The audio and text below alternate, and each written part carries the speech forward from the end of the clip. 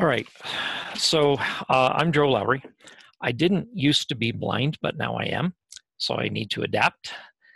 I tried out the accessibility features in the OS, and some of them I use, but one in particular is very frustrating. It's called Typing Echo, and it's slow. Even cranked up to maximum speed, it can't keep up with my typing, and worst of all, it doesn't pronounce all the punctuation, and that's a killer when writing code. I wanted something that would say all the special characters and say it in a way that developers need to hear it. So I made this thing. It's called Birdsong, and it plugs in between the keyboard and the computer. And I'm not getting any feedback here. Can you hear me? Yes, Gabe? Yes. We can hear you. Okay, good. It plugs in between the keyboard and the computer. It's just a bump in the wire. It says keystrokes out loud.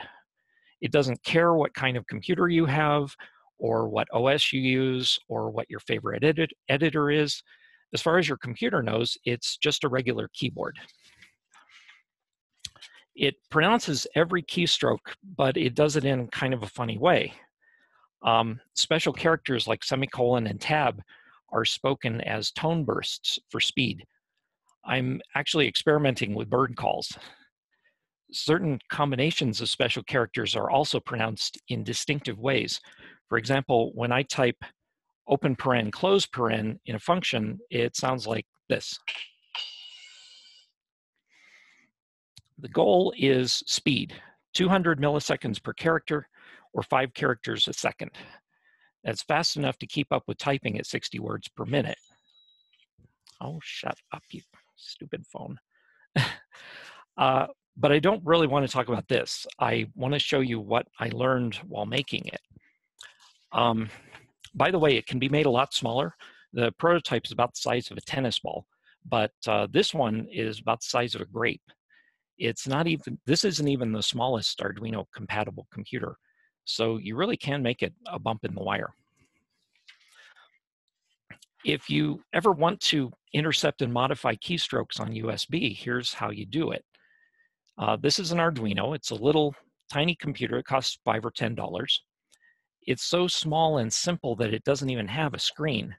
Hello World on one of these is, can you make a little yellow light blink on and off once a second? They're a lot of fun to play with, and I highly recommend it. It plugs into a USB port. One of the tricks it can do is pretend to be a keyboard or pretend to be a flash drive. Yeah? I at least lost sound. Oh, okay. Can you hear me now? I can still hear you. Okay. Well, one of the tricks that this Arduino Leonardo can do is it can pretend to be a keyboard or it can pretend to be a flash drive. You plug it in and it says to the computer, I'm a keyboard or I'm a flash drive, and the computer believes it. You can see where I'm going with this, but it only has one USB port, so I needed to add a second one before I could do what I needed it to do. I need it to be both a USB host and a USB device at the same time. To do that, you basically need to add one more chip.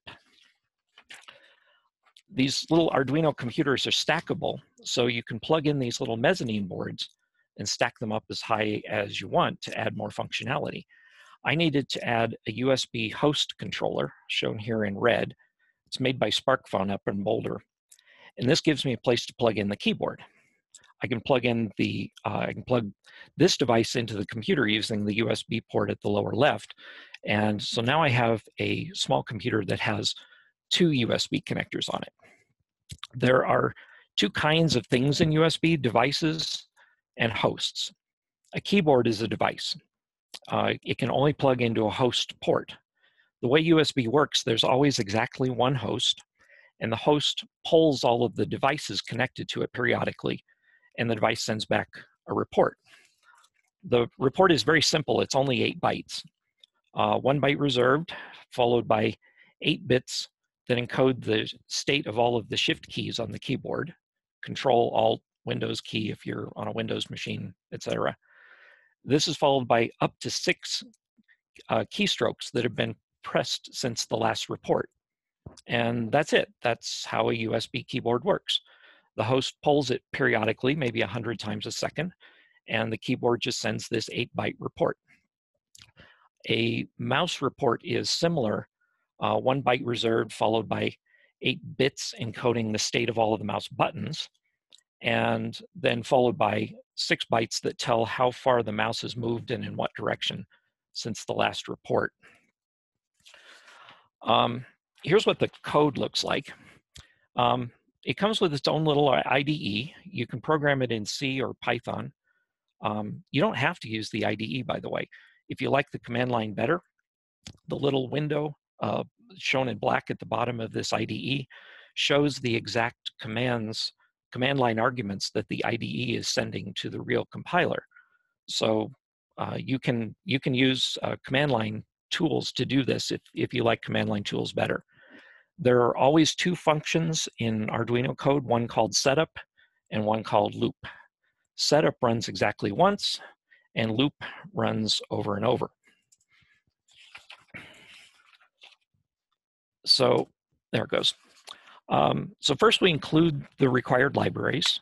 I hope you can see that. It's maybe too small, but I'll put these slides up on the Tech Confluence website afterward. You just include the required libraries, and then you define a few functions. The C++ class for the USB host controller declares certain required functions called keyboard report parsers. Then you create a USB device, or you create a USB object and some USB hub objects and a USB keyboard object and a keyboard report parser object. And then you initialize the USB subsystem, which will look for any USB devices that it can find and enumerate them. This is actually what makes the caps lock key on your keyboard flash briefly when you plug it in. That's the USB system enumerating the device, asking it what it is and what its capabilities are, and putting it in the list. And then the very last bit of this code, you start listening for keystrokes. Some of the lessons that I learned the hard way: there is no documentation for the USB Host Shield 2.0 library. You just have to figure out how it works by reading the example code that comes with it. Another lesson learned is don't try to use the USB composite device object. It doesn't work. What I found works for a keyboard that has a couple of USB ports on it, and I've got a mouse plugged into the keyboard, that it makes sense that that would be a USB composite device, but it's not. Just create an individual, just create individual devices, create a USB keyboard object and a USB mouse object, and it just works. If there are any hubs, if you think that there are going to be any hubs between your keyboard and this device, then just insert, as we showed here, just insert a few USB hub statements.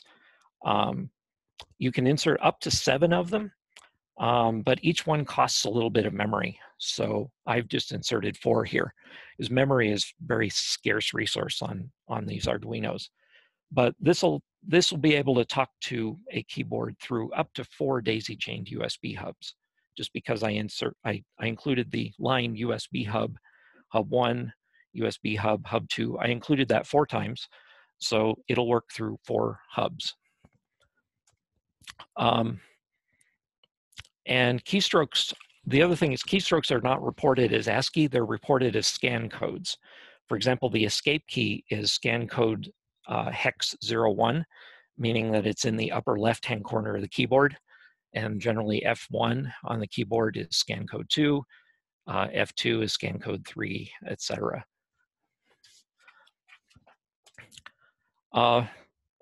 Someone has pointed out to me that this device that I've built here is actually a security vulnerability, because when you type in passwords, yeah, it's going to broadcast them audibly.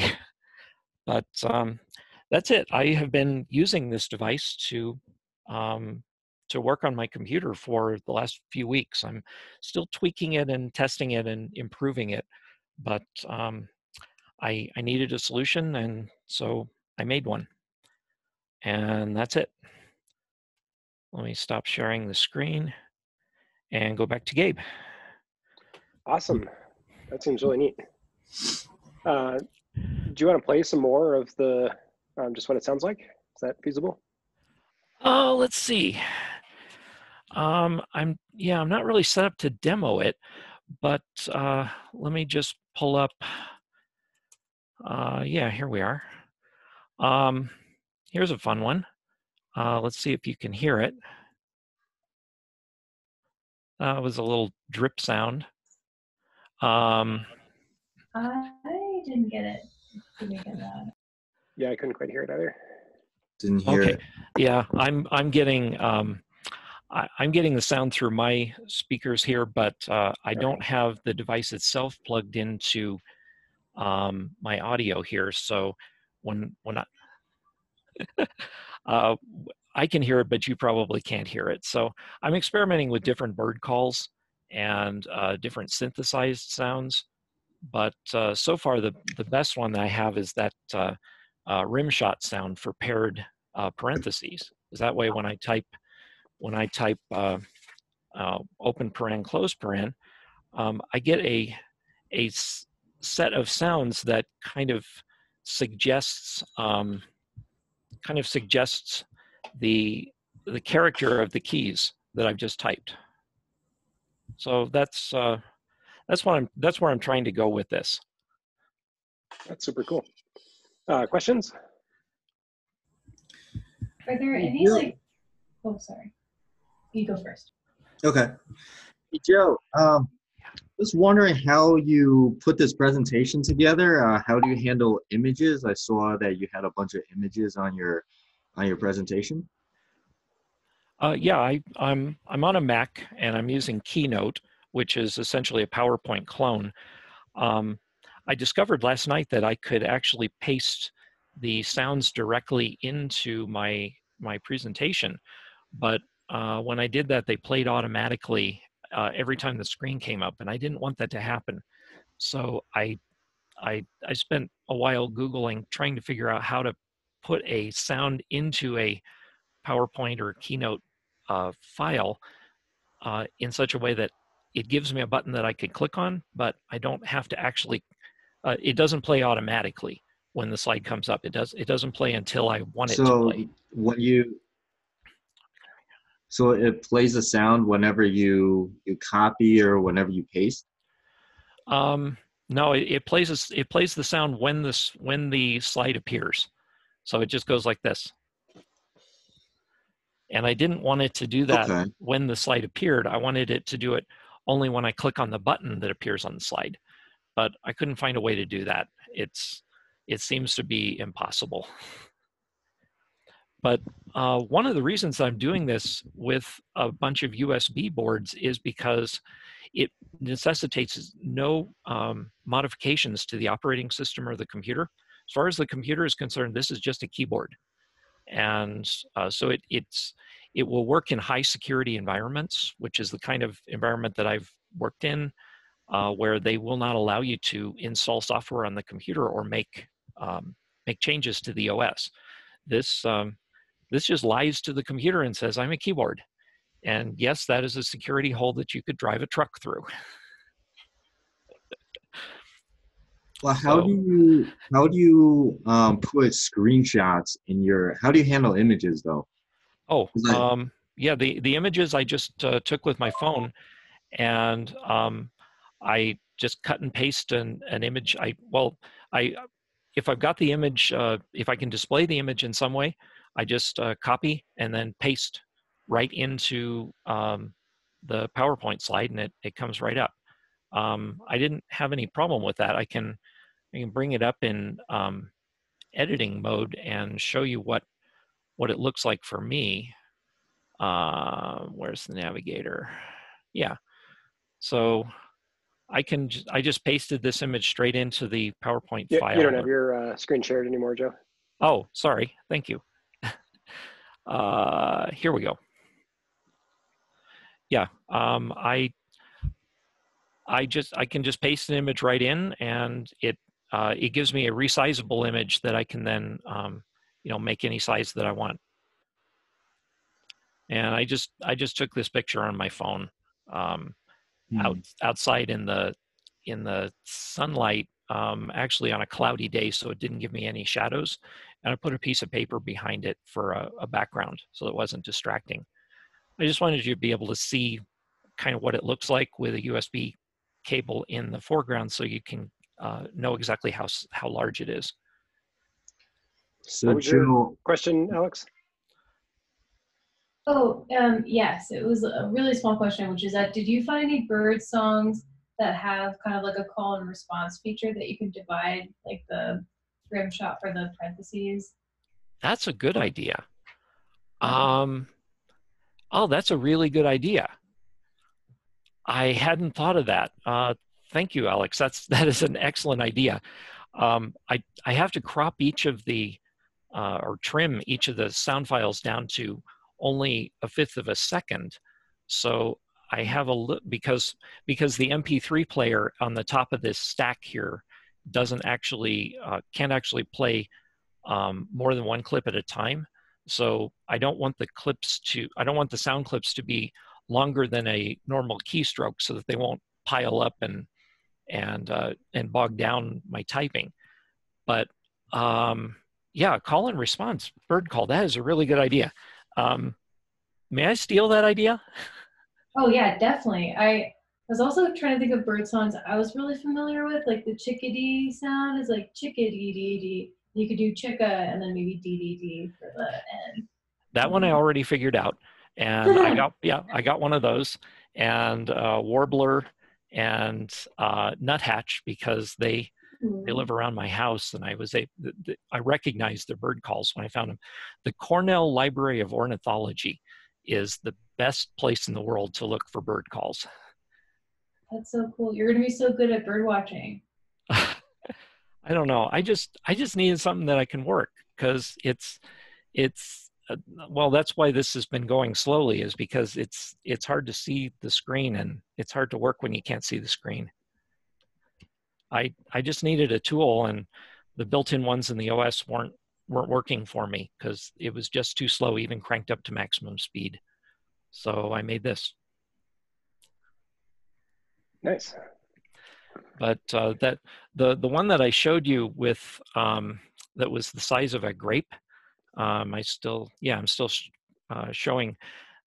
That's not even the smallest. That's not even how small this can get.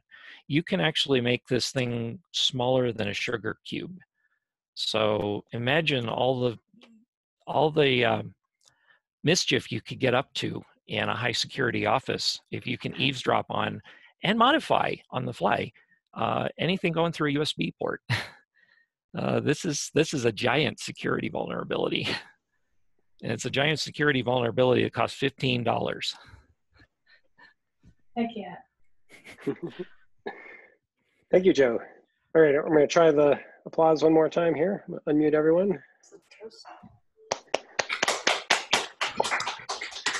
Thank you.